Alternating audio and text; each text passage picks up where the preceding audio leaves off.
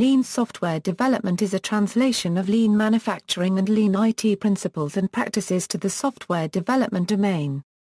Adapted from the Toyota production system, a pro-lean subculture is emerging from within the Agile community. Origin: the term lean software development originated in a book by the same name, written by Mary Poppendieck and Tom Poppendieck. The book presents the traditional lean principles in a modified form, as well as a set of 22 tools, and compares the tools to Agile practices. The Poppendieck's involvement in the Agile software development community, including talks at several Agile conferences, has resulted in such concepts being more widely accepted within the Agile community.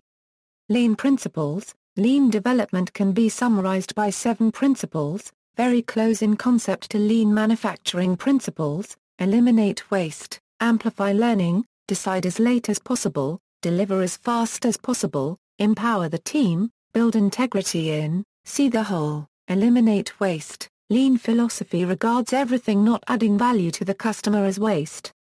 Such waste may include unnecessary code and functionality, delay in the software development process, unclear requirements, insufficient testing, bureaucracy, slow internal communication. In order to eliminate waste, one should be able to recognize it.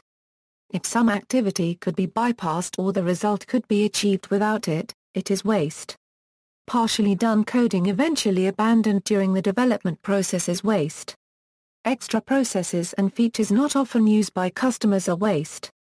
Waiting for other activities, teams, processes is waste. Defects and lower quality are waste. Managerial overhead not producing real value is waste. A value stream mapping technique is used to identify waste. The second step is to point out sources of waste and to eliminate them. Waste removal should take place iteratively until even essential-seeming processes and procedures are liquidated. Amplify learning: software development is a continuous learning process with the additional challenge of development teams and end product sizes. The best approach for improving a software development environment is to amplify learning. The accumulation of defects should be prevented by running tests as soon as the code is written. Instead of adding more documentation or detailed planning, different ideas could be tried by writing code and building. The process of user requirements gathering could be simplified by presenting screens to the end users and getting their input. The learning process is sped up by usage of short iteration cycles each one coupled with refactoring and integration testing. Increasing feedback via short feedback sessions with customers helps when determining the current phase of development and adjusting efforts for future improvements. During those short sessions, both customer representatives and the development team learn more about the domain problem and figure out possible solutions for further development. Thus the customers better understand their needs, based on the existing result of development efforts, and the developers learn how to better satisfy those needs. Another idea in the communication and learning process with a customer is set-based development. This concentrates on communicating the constraints of the future solution and not the possible solutions, thus promoting the birth of the solution via dialogue with the customer. Decide as late as possible, as software development is always associated with some uncertainty. Better results should be achieved with an options-based approach, delaying decisions as much as possible until they can be made based on facts and not on uncertain assumptions and predictions. The more complex a system is, the more capacity for change should be built into it, thus enabling the delay of important and crucial commitments. The iterative approach promotes this principle. The ability to adapt to changes and correct mistakes, which might be very costly if discovered after the release of the system. An agile software development approach can move the building of options earlier for customers, thus delaying certain crucial decisions until customers have realized their needs better. This also allows later adaptation to changes and the prevention of costly earlier technology-bounded decisions. This does not mean that no planning should be involved. On the contrary, planning activities should be concentrated on the different options and adapting to the current situation, as well as clarifying confusing situations by establishing patterns for rapid action. Evaluating different options is effective as soon as it is realized that they are not free, but provide the needed flexibility for late decision-making. Deliver as fast as possible. In the era of rapid technology evolution, it is not the biggest that survives, but the fastest. The sooner the end product is delivered without major defects, the sooner feedback can be received and incorporated into the next iteration. The shorter the iterations, the better the learning and communication within the team. With speed, decisions can be delayed.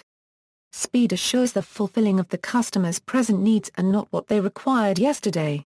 This gives them the opportunity to delay making up their minds about what they really require until they gain better knowledge.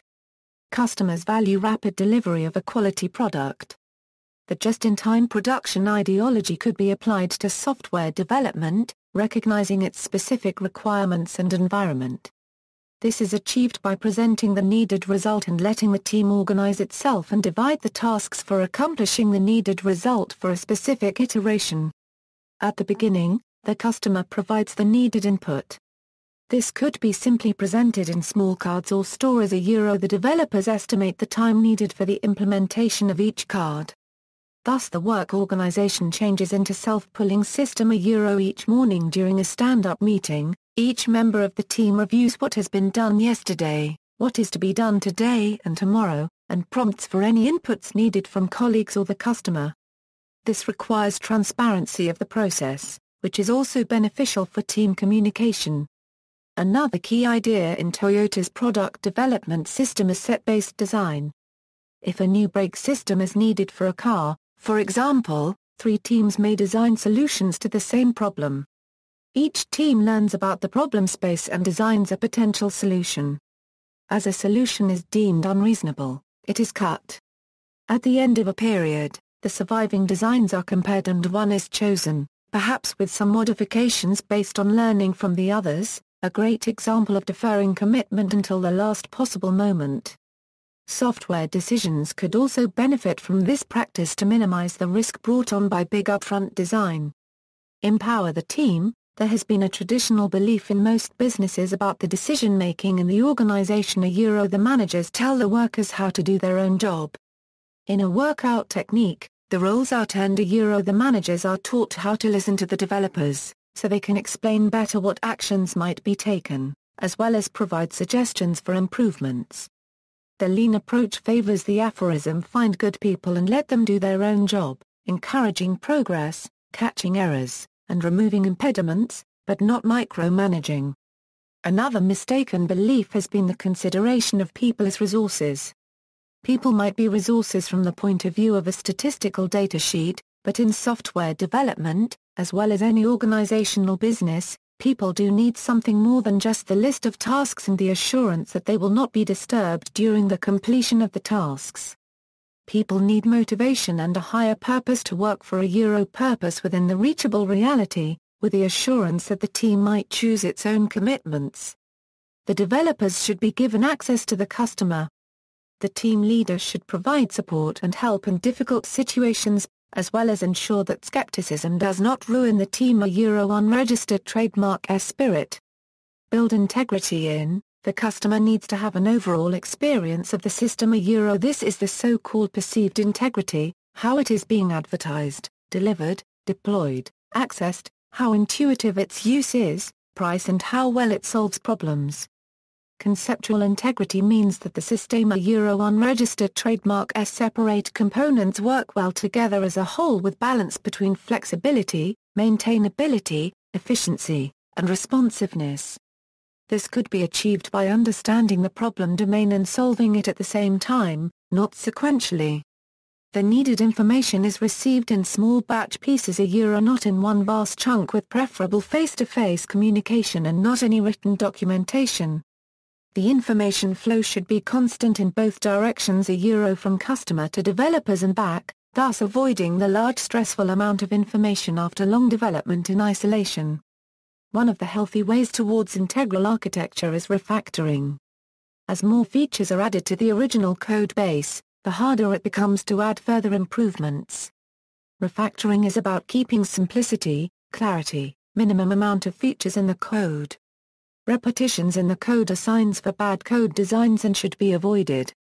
The complete and automated building process should be accompanied by a complete and automated suite of developer and customer tests, having the same versioning, synchronization and semantics as the current state of the system.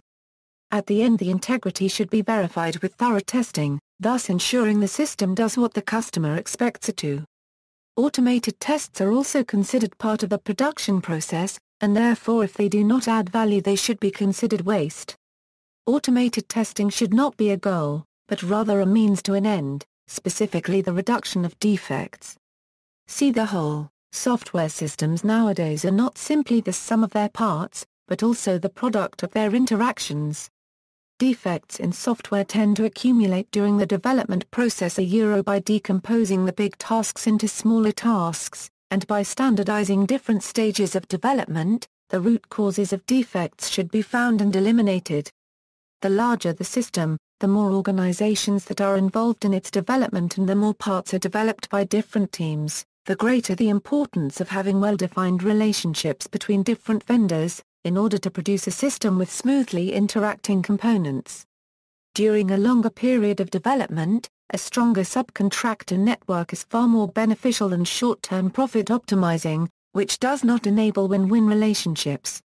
Lean thinking has to be understood well by all members of a project, before implementing in a concrete, real-life situation. Think big, act small, fail fast. Learn rapidly. These slogans summarize the importance of understanding the field and the suitability of implementing Lean principles along the whole software development process. Only when all of the Lean principles are implemented together, combined with strong common sense with respect to the working environment, is there a basis for success in software development. Lean software practices, Lean software development practices, or what the POP and DX call tools, are expressed slightly differently from their equivalents in Agile software development, but there are parallels. Examples of such practices include seeing waste, value stream mapping, set-based development, pull systems, queuing theory, motivation, measurements. Some of the tools map quite easily to Agile methods. Lean work cells, for example, are expressed in Agile methods as cross-functional teams.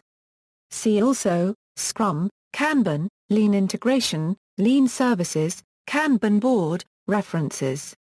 Ladders, Corey. Scrumban, Essays on Kanban Systems for Lean Software Development. Modus Cooperandi Press. ISBN A0-578-00214-0. Rise, Eric. The Lean Startup, How Today's Entrepreneurs Use Continuous Innovation to Create Radically Successful Businesses. Crown Business. ISBN A978-0307887894. External links.